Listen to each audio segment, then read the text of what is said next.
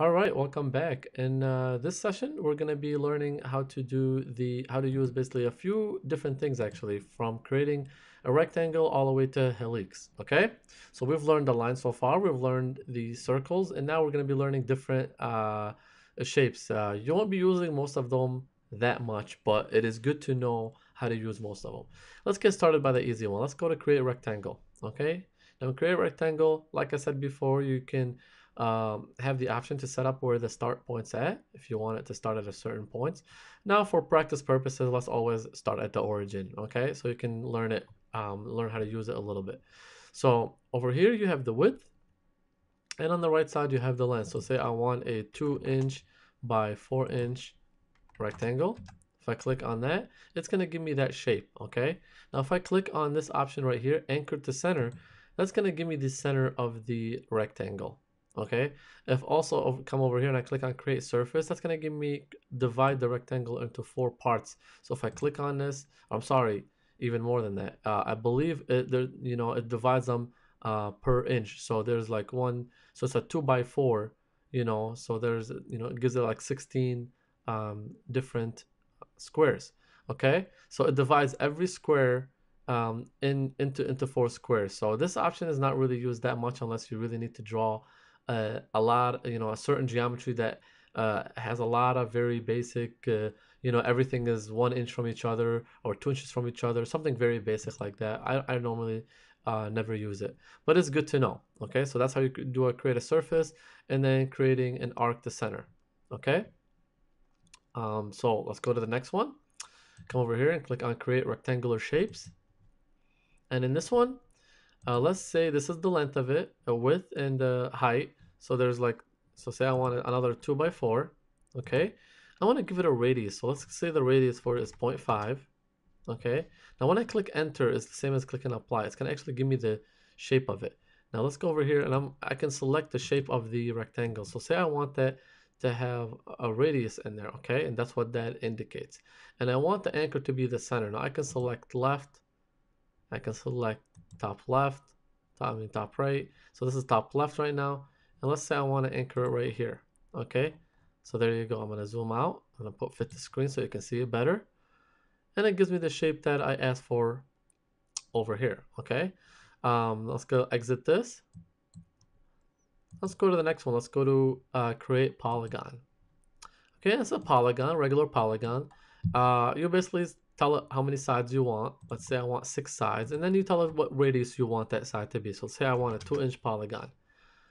So come over here and click, and you'll see your polygon. Now you're not done from this option until you click on OK or the check mark. So there's a difference between for a corner and flat. Corner means the radius of the circle is on the outside of the polygon, and flat means that the circle is on the inside, and that makes a difference. So the polygon basically will be extended out. You need to know that, and know what you're picking before you start machining.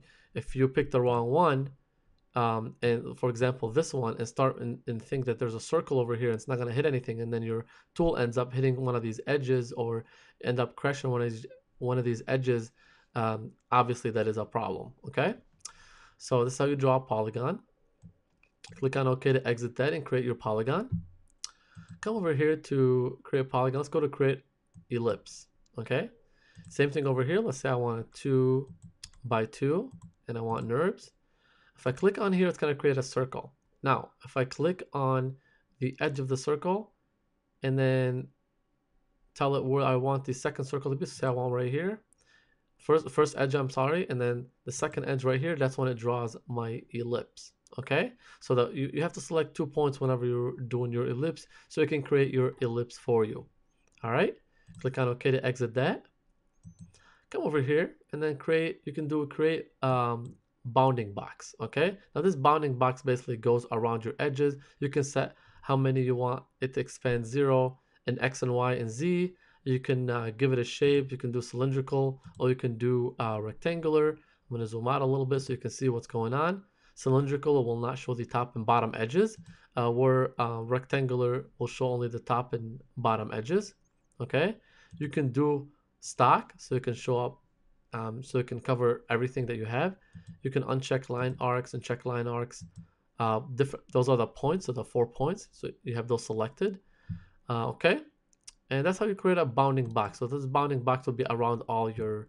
So after you create everything, you place a bounding box to see basically like how much area that's taking.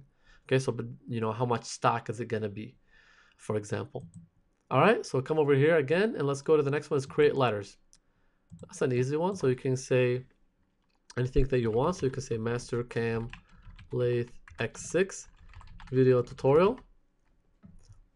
And then you can select the alignment. It can be vertical, horizontal, top arc, bottom arc, top chain. Let's keep it at horizontal. You can select the font as well. And you can say the height. The height is 1 inch and the spacing between letters is 0.2. Okay? So then you can select OK and come over here anywhere you want and click on it and it will show everything. So I'm going to go over here back again to fit the screen and it will show everything for me. So MASTERCAM LATHE X6 video tutorial. All right. So again, let's go over here and then come down to create spiral. So this is a nice little feature. To create a spiral, it will give me the option. So I've already put all these options in, and if I actually move to the right, it will give me my spiral. I can click and it will place it for me. So this spiral, I want the final pitch. So this is between here and here to be 1 inch. The whole spiral to be 10 revolutions with 15-inch height. Okay. And then initial pitch distance between them two is 2 inches. Okay. So that's how it creates all of this for me. And then I got an initial pitch of 6 between the first and so the beginning from right here to here, and then the end to be 0.1. So the ending between here and here is 0.1 inches. And the radius between the center and the first pitch is 1 inch. Okay. So I go apply and okay. And then next, let's go to creating a helix. And it's the same as basically creating a spiral, but only one-dimensional, basically. This one, you have more options. In this, it's just saying, hey, this is the spiral. It's going to be that many revolutions, 10 revolutions, height of 1 inch, radius of 1 inch. I want 0.1 inch pitch and a 45-degree angle. And you can switch it to be counterclockwise and clockwise, and same with the spiral, and then place it wherever you like. Okay? I'm going to press on OK. And this concludes this session. We learned how to create rectangles, polygons, spirals, helixes, and how to place letters into MASTERCAM.